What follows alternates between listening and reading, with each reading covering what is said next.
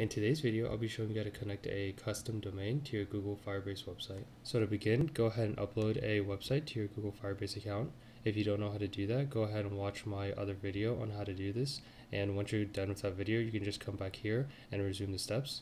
But once you're done with all those steps, you should see your project here. I'm going to use the same project I did in my last tutorial, and that will just be tutorial example. Go ahead and click on it.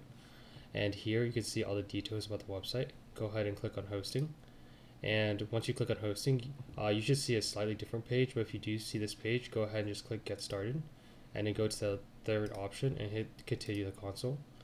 And now you should see these first two domains that if you click on them, you'll be able to access your website. So I'm just gonna go ahead and click on it just to show you.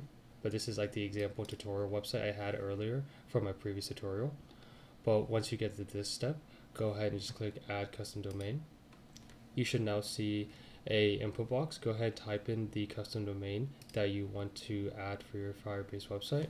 I'm going to just do firebase3.mydomain, and then go ahead and click on continue.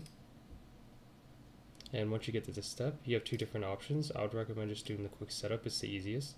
So all you need to do is go to your DNS provider, go to DNS Settings, and go ahead and create this a record type. So to create a new custom record, go ahead and go to the DNS provider where you buy your domain from and go to the DNS Settings. And on this page, you should see an option to create a new custom record. Go ahead and click on that button.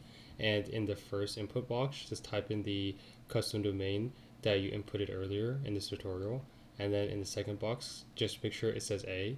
And in the TTO section, just leave it as a default value.